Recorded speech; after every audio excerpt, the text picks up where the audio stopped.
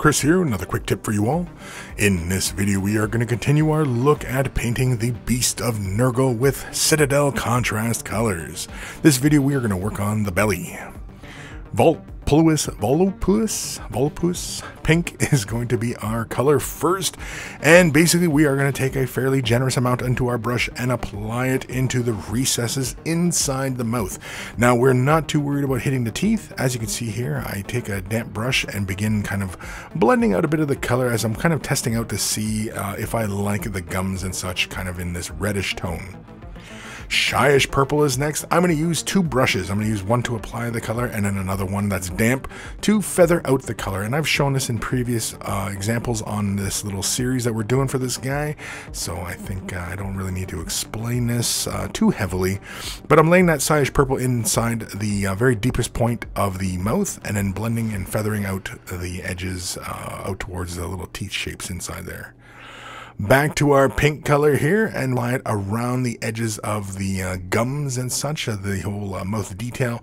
I also begin applying it to the little boils and such around the gums.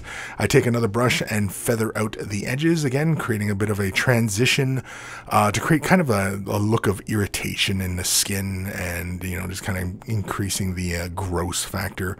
And then while I'm at it, I begin applying the color into the open sores and around the other boils as we work our way around.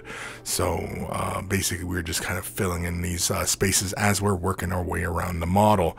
And again, anywhere it's too heavy, I just simply take a damp brush and begin feathering out the color. And again, as long as you're very quick about it, you can eliminate any kind of tide marks and stuff like that. So again, you know, it allows you to really kind of take the opportunity to practice feathering and blending and fun techniques like that. Pink Horror is next. We're going to slap a little bit onto our palette. We're going to switch over to a detail brush and begin laying this onto the high points inside the mouth.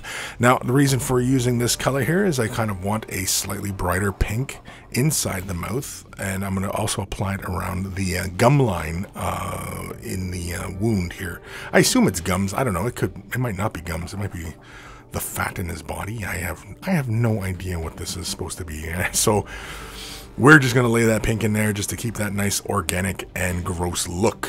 I'm going to use Changeling Pink. This is the dry, Citadel Dry. I'm going to use a small dry brush here, and I'm just going to lightly dry brush the gum line, as it were.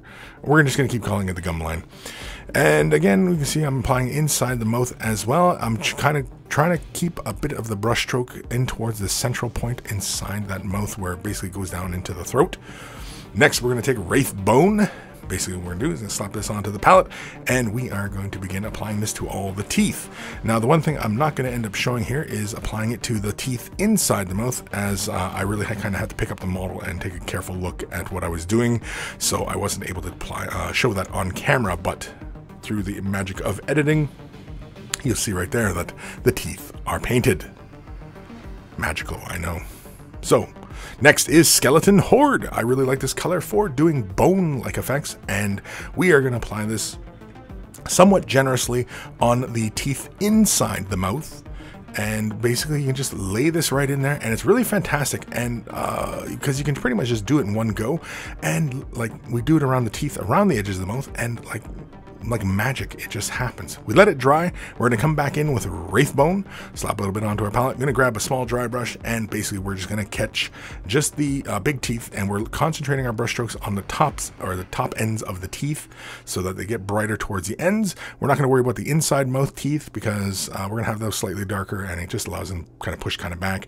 We're going to come in with some Pink Horror and mix that into the remainder of the Wraithbone, and we're going to create a little highlight color here for our gum line. And basically I'm just going to go and hit the high rounded points inside the gums here.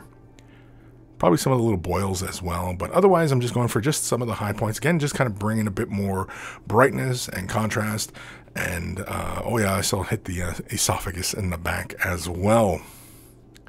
Finally, we're going to come back in with Volupus Pink. And basically we're just going to create a little bit more contrast from the gum line. Basically, we're just using our detail brush here, and we're laying this along the edge where the flesh and the gum line meet, so that we're getting just a nice little break and a kind of an obvious kind of separation between the mouth and the rest of the belly, kind of like it's just opened up and it's this big scary mouth inside of his belly. So that'll be it. And of course, once we just finish that, and we're not going to feather it out or anything, we're just going to leave it as is, and there we are. That is the belly mouth on our Beast of Nurgle. Next we might work on is maybe the face. Thank you for watching. Happy wargaming.